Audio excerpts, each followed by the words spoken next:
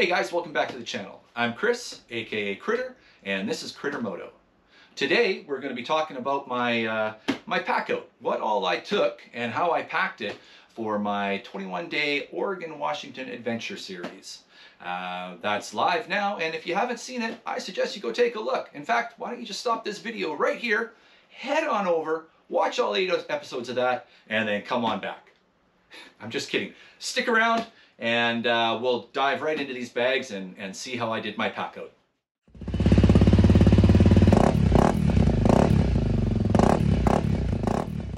All right, so let's start up front here. We'll start with the Fandango tank bag, giant loop Fandango tank bag, completely waterproof, and it's my, for lack of a better term, my power station. This is where I will keep all of my devices charged, including the drone. Everything packs nicely in here. And let's take a closer look. I'll show you how I've done that. Okay, so here's my my tank bag setup, the power station, if you will. As you can see, it's plugged into the USB right there, and this is all connected by my switch relay right here, and I can turn it on or off if I want. And anyways, this is the giant loop Fandango tank bag, and it is my power station. So we open it up, and I will keep documents, pen, that kind of stuff, boarding passes, that kind of stuff right there, in that nice pouch right there. I will always keep my headlamp in here, just because you never know, you may run into camp late at night. And then we've got the phone, and it sits in there and charges on the quad lock mag lock system. Really been impressed with that so far. And then I have lots of extra room here for, you know, if I want to fire a power bar or whatever, but I don't do that anymore because I'll show you later. New backpack system. Anyways, so we take this foam protection out, and we have all 3 batteries for the drone, 2 batteries for the GoPro, USB port here if I wanted to charge something else, the controller's charging, and then just some extra cords down here. So everything's all sandwiched in there with the sort of styrofoam protective packaging, and yeah, everything's nice and safe in there. The thing that I like about this is I can, when I stop for lunch or a restaurant or whatever, I just simply unzip this and it comes with me. So that's the tank bag. All right, so now that that's done, we'll head down to these pannier pockets here, the giant loop pannier pockets. And in this one here, a little rag, you know, you gotta wipe the goggles, gotta keep things clean. And I keep my bear spray. So typically around here, not so much on the Oregon trip, but typically around here, what I'll do is once I've stopped the bike and I'm about to set up camp, this bad boy here goes on my waist. I strap it to the belt. It's got the belt loop, so I've got it on me at all times. Just because, you know, the bears around here, they're not so bad. They're more inclined to run away, but you just never know. So, you know, an ounce of prevention, or however that saying goes. So that's that pannier pocket. Now on the other side, I have another pannier pocket on the other side. And what I typically carried in here used to be just miscellaneous, more rags, straps, things of that nature. However, if you'll remember in my Oregon-Washington Adventure series, while I was at the Giant Loop event, I got stranded at the gas station with a dead battery. I did have a jump start with me, but I had it in a pannier, one of my Moto panniers, which I had left at camp. So it wasn't on me. I had it with me, but not on me. So live and learn. Lessons learned. I now carry my jump pack, battery pack, in the left side pannier pocket. So that, in that case, if I ever happen to die again, and I'm not really sure why it died that day, because it hasn't done it since. But anyways, again, another ounce of prevention goes a long way. So that sits up there, along with a few other little more rags. The rags are mainly in there just to sort of cushion it in case I do end up dropping the bike and stuff. So I sort of wrap them up in the rags, and it stays nice and safe right there. All right, now we'll move to the back of the bike. Now, I've had lots of people say, Critter, can you get any more stuff on that bike? Very sarcastically. And, you know, the short answer would be, yeah. I could totally get more stuff on this bike. It looks like a lot, but it's not. In fact, a lot of these bags aren't even full. I've done it this way simply because I like to compartmentalize things. I like to have everything in its spot. And there's a method to my madness, so bear with me. So, in the top one here, I don't have anything strapped on, it's just sitting here for the sake of this video. But in the top here, this is my go bag. This has my laptop, it has my books, it has my charging cables, my iPad, and again, it's on top, it's in its own separate bag, so that when I'm grocery shopping or stepping into a restaurant, I park the bike, I unstrap this guy, I unstrap the tank bag, and I go. Everything else stays on the bike, it's all secured. But you know, like SD cards and computers, they're hard to replace. They hold a lot of memories if I haven't uploaded to the cloud yet, and it's stuff that, you know, if it gets stolen, it's gone for good. So that's the top bag, just electronics. Then we're left with this. So on this side here, in this Backroads Mapbook dry bag, this is where I kept all of my freeze-dried meals, all of my spices and herbs, basically all of my food, my oatmeal for the mornings and things. I like this bag. I got it from Backroad Mapbooks. It's completely waterproof, but I like it because it's bright orange. So when I hang it up in the tree, I can always find it again the next morning. It's easy to spot. And you know, not that throughout the course of a night you would forget where you hung your food, but it's nice, you know, you get up in the morning and you wake up, you look at the trees and go, yeah, it's still there. So you can see it from a distance. And that way you know if, you know, a bear has been around or anything like that. You may not have heard it through the night, but if this is missing, then you know something's happened. The bear shouldn't get this though, because you should be hanging this high enough, like about 12 feet off the ground. If you're in grizzly country, you probably want to hang it even higher. So in here I also have a paracord with a monkey's paw fist knot tied to it, and I take that, throw that up over a branch, it comes down, tie it, and hoist it up. And up we go. So, food bag, again, compartmentalized. So everything food-wise stays in this bag. And when I go grocery shopping, I'll tuck little things in here. Side note, when I did my Oregon and Washington adventure, I had brought with me 12 of those freeze-dried meal packs, and I came home with 9. I only used 3. So I could have packed way lighter on the food that I took. I just didn't know, you know, exactly what it was going to be like for groceries, grocery stops, restaurants, things like that. But this year when I go, I'll definitely pack less freeze-dried meals and cook more. Now on the other side, we just have this Amazon find cheapy dry bag.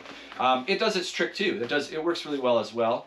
And fairly inexpensive. Wolf Yoke 10, a 10-liter dry bag.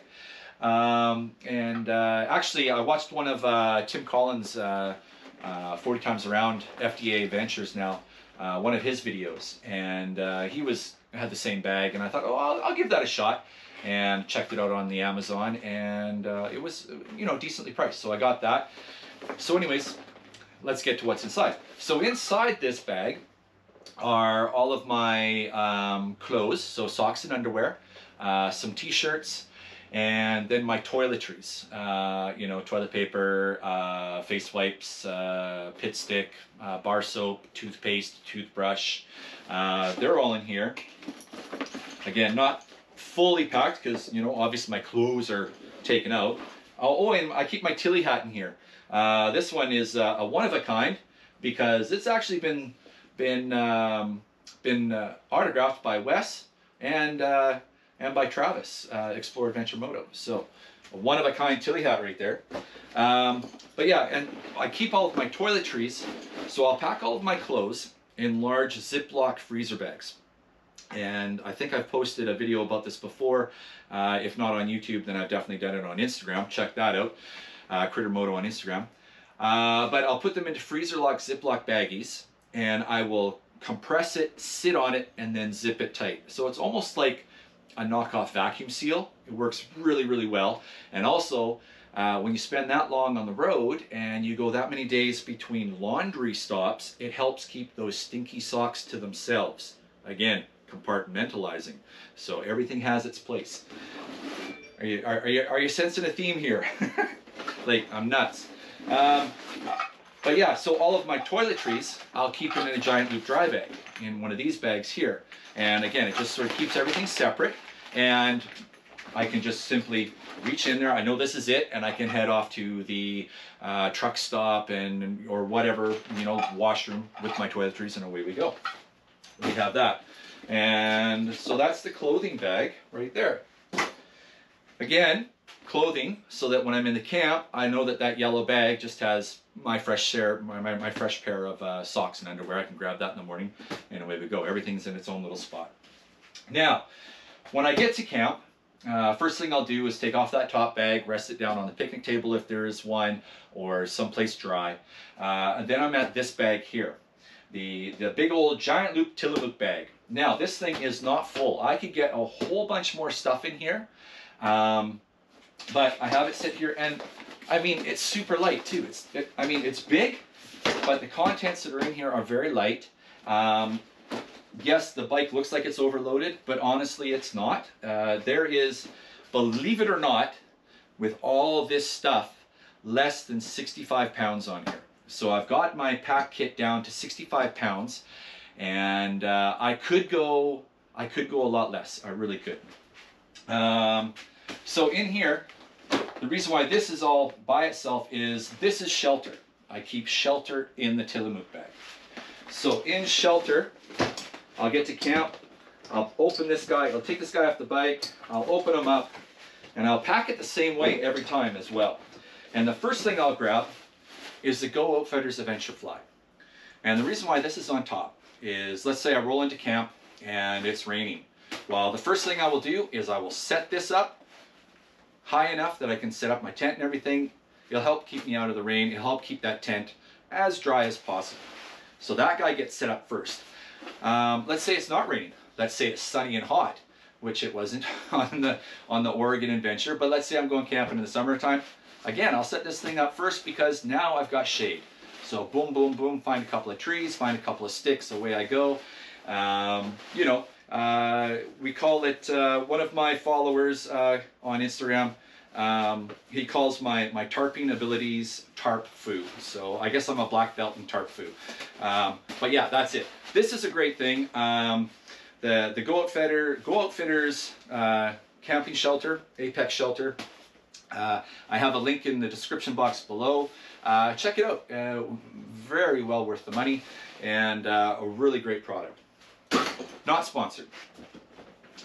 So once we have the tarp set up, the next thing in the bag in order would be the footprint for my tent footprint. So I'll spread this out and I'll find out exactly where I want to put my tent, and I'll spread it out and I'll actually lay down and just check it out, make sure it's actually as level as it seems. You want to try and sleep as level as possible, obviously. Myself, I tend to try and find one where maybe my head's going to be just a little bit higher. I like to sleep with my head a little bit higher, and at home I have, I don't know, probably about 20 pillows that I put under my head, and on the road I only have one pillow, so elevating the head helps, my comfort wise, just a little bit more. So this one, for the Big Agnes, will go out next. I'll set this up next. Then back into the Tillamook bag I go. The next thing I grab would be, and packed in order, would be the tent itself. And this one here is the Tiger Wall UL2 bike pack tent. This thing weighs nothing, and you can see how small it is. I could actually, if I wanted to, I could actually get it into one of these Moto panniers. And maybe one of these camp trips, maybe I'll do that. And I'll just try and go as minimal minimalist as possible. Easy for you to say. So that guy gets set up next. So picture it now.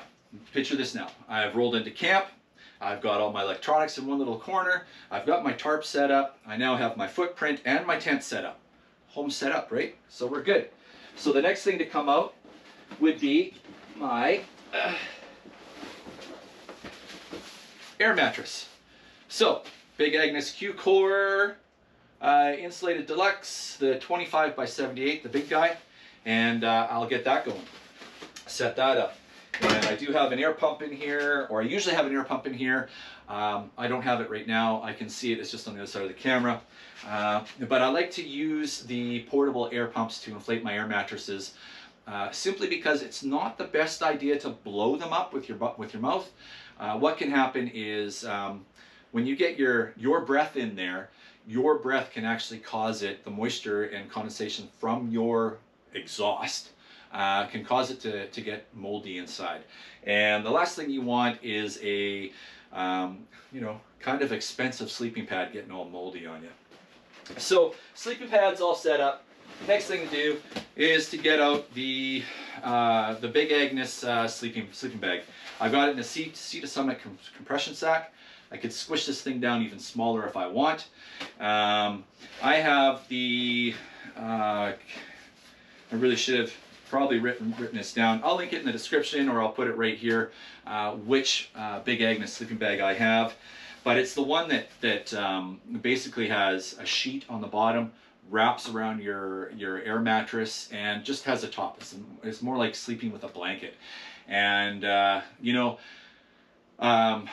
it's quite honestly the most comfortable sleeping bag I have ever owned in my life. I highly recommend it. Man, good sleeps, I tell you. And then, see, so that was it. That's all that's in the Tillamook bag. So not very much, and it's such a big bag. If the Rogue dry bag was just a tad bit smaller, I could probably get all of that stuff. Or if the Rogue dry bag was a tad bit larger, I could probably get all of that stuff into a Rogue. So maybe Giant Loop, hint hint, wink wink, suggestion suggestion, maybe they could come up with a dry bag that's in between the Rogue and the Tillamook. That would be perfect. So anyways, that's that. Now we move to this side of the gear. So you can see I have two Mototrek panniers on either side that also sport two possible pouches on the back. On the back of this one, this possible pouch is my Medic's possible pouch. It has my full off-road emergency first aid kit, as well as, geez, I think at last count I had a little over 300 feet of paracord in there. Being a tarp foo master, you can never have enough paracord. So that's just all paracord and first aid gear in that one. And then in this side one, this possible pouch, I used to carry my extra fuel, and I would put my fuel in two of these MSR bottles, and it would give me roughly just under 2 liters of extra fuel. And if you watched the series, you saw that I ran out of fuel and I needed these. They come in handy. That's another thing.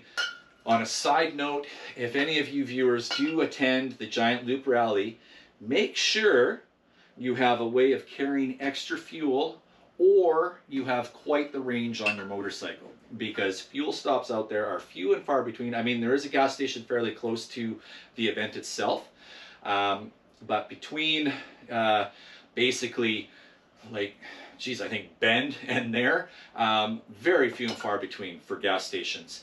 My bike right now with the Chirby's tank, I can get 350K. I'll put what that is in miles down here. 350K on a full tank, plus these guys gets me, you know, maybe 375. And by the time I got to Giant Loop, I filled up in Bend, and by the time I got to Giant Loop, I had enough fuel to go to the gas station the next morning, where I ran out of battery. But yeah, so just make sure you can carry a lot of fuel. So The MSR bottles have now been replaced with a armadillo bag. So I will now carry an armadillo bag with me, and I'll just have to figure out where I'm going to strap that guy down. I forgot, I have my pillow in the Tillamook bag. So my little Eros pillow. This thing is awesome. But back to this Possibles pouch. So what I carry in here now is what I used to carry up here in this side pannier, which now houses my charging station, my jump block. So in here now I carry my spare tube and my battery powered air pump. So this one here is the Iron and Oak air pump, battery powered, chargeable, comes with a nice cord. I haven't had to, I've tested it, but I haven't actually had to use it out in the field yet. The tests were phenomenal. Pumped up a basketball, no problem. I completely deflated one of my tires, pumped it back up, no problem. So a real handy little piece of kit. And the battery, I'm gonna just check that out right now. Yeah, battery says full charge, and we're February, what are we, February 2nd right now. It has been, the last time I charged it was end of September. So October, November, December, January, Feb. Yeah, it's been in here a little over 4 months, and it is still at full charge. So that's pretty amazing. And the literature says I will get 30 full tire inflations on a full charge. So I pretty much never have to worry about this thing again. Although it would be a good idea just to double check every time before you head out on a big trip. And for a tube, I always carry a front tube because you can always run the front tube in the back in a pinch. So that way it's just one tube for both tires. Heaven forbid I should have 2 flats. So we got that. Now we're on to the left-hand side pannier pocket. Now we're on to the left-hand side pannier. I also have my toolkit here. So I have the toolkit, which weighs a fair amount. The exhaust, which is the FMF Q4, which weighs next to nothing. I got rid of the stock exhaust, saved myself probably about 10 pounds on that side. So trying to balance out the weight, this side, in this pannier, I keep my rain gear. I have the world's worst rain gear. I need to upgrade this because this is, oh, who is this? This is Boss, and it's just an overshell. It keeps me dry for, I don't know, maybe about 30 minutes in a rain. In a downpour, forget it. Might as well be in the bathtub. So we got that. And then for my rain pants, I was thankful to have these on the Oregon Adventure. I picked these up at Cabela's. These are actually winter hunting pants. Completely 100% waterproof. The only downside to these is they're bulky. I mean, they're lined, so they kept me nice and warm. It was cold. It kept me warm, kept me dry, but bulky. And by the time you get these on, you've got your riding jacket on with your riding armor, you've got your raincoat on, you've got your backpack on. You know, you're basically dressed up like Ralphie from the Christmas Story, and you know, you're walking around like this. So it's almost, although you're being dry and warm, you're not really being that safe because your mobility is so limited. So typically when I'm all geared up in all of this, my riding style completely changes, and I will be so timid when I'm riding with this stuff, just because reaction time is going to be slowed down because I can't move as fast, or I don't have as much movement, I should say. So we've got that. Then in here I also had my puffy jacket, and this is awesome because this will puff it. Well, you know down jackets, they will squish down and fold down to basically nothing, right? And you just unfold them, let them loft a bit, and boy, do they ever keep you nice and toasty warm. Because I mentioned Even though I did that Oregon-Washington trip in June, some of those nights were pretty cold, and the mornings, yeah, just as cold. Then what else do we have in here? Last thing is my click chair, the Go chair, the click chair. So this is my camp chair, about the size of a water bottle, and it just opens up, and bam, you're good to go. Everything's here. It kind of opens up like an umbrella. Click, click, click, click, and click. And there you go. And it holds my fat butt pretty well. So that's the chair. And that does this one side. So was this pannier full? No, I could have gotten more stuff in here for sure. You'll notice that all of my bags are not stuffed to the brim. So I could make it look and appear like I'm carrying a lot less stuff if I just crammed everything super full. But I like to keep everything, like I said, compartmentalized, everything in its own little spot. Yeah, so then we get to this guy here, and on this one, hopefully I'm still in frame. Let me just move this a little bit. There we go.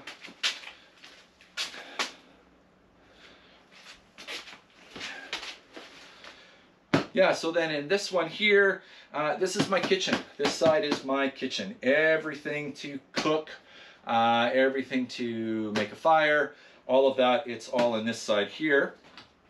And what happened on the trip, during the trip, due to supply chain, normally I cook with the jet boil and a small pocket rocket stove. And they all screw onto the isobutane containers. Well, when I was at Fort Stevens State Park, I ran out of fuel. So I went and I must have, geez, I don't know, 20 different stores to try and find an isobutane. Nothing, nada.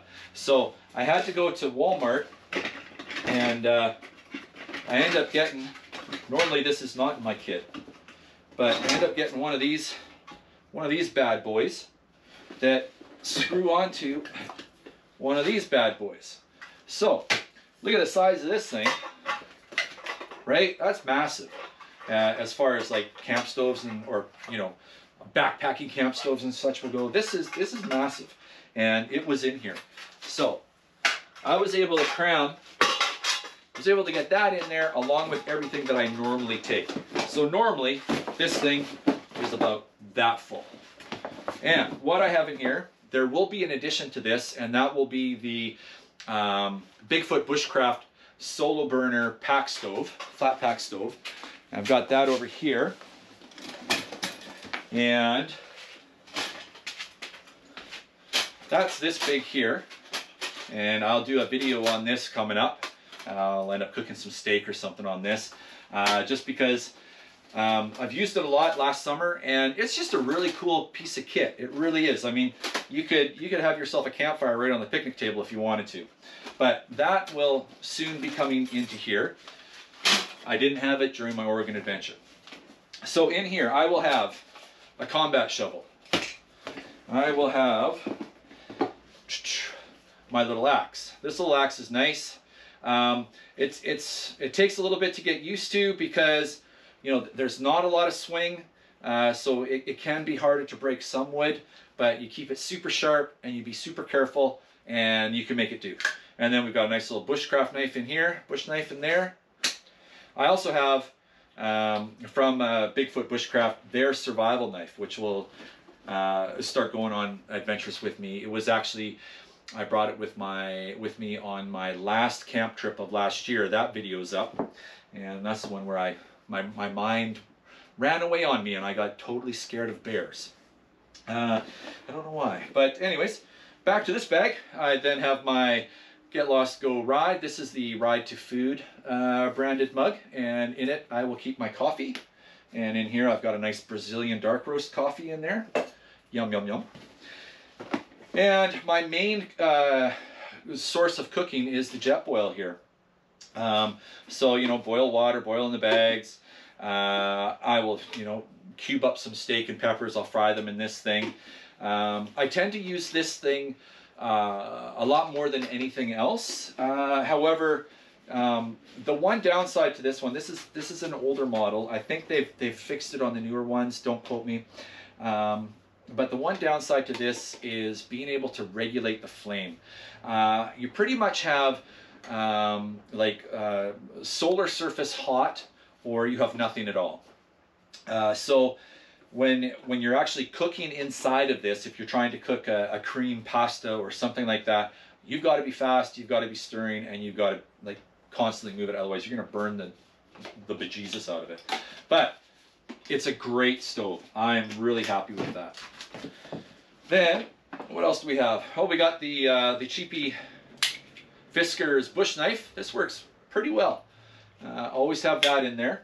A lot of these items too, they'll be like constant carries.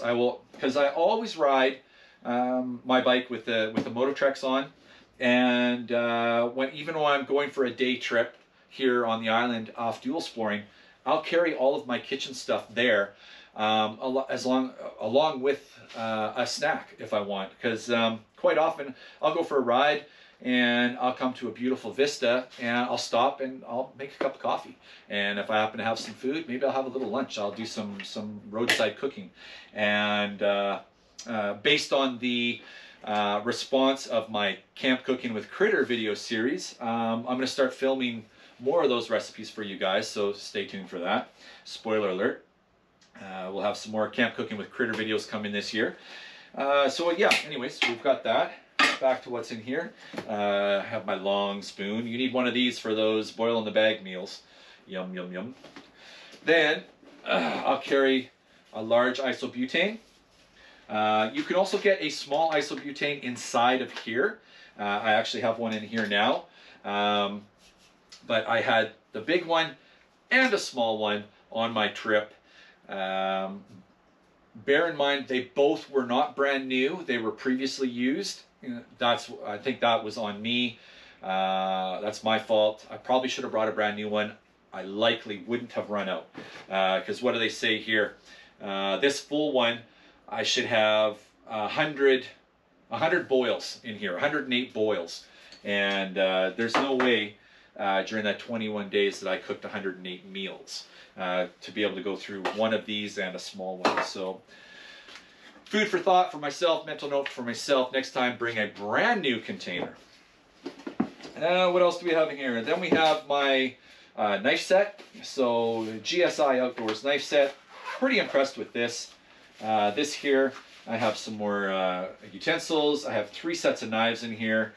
Super sharp and have stayed super sharp. I've had this for, I want to say 2.5 years now. I have not sharpened a knife since or yet. They're still as sharp as they were the day I bought them. And it comes with a really great, easy, clean, foldable cutting board in there.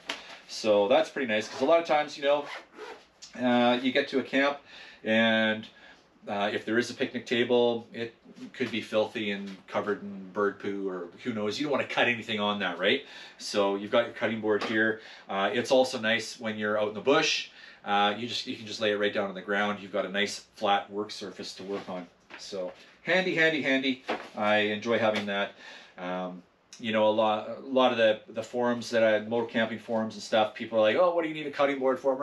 Too much kitchen stuff.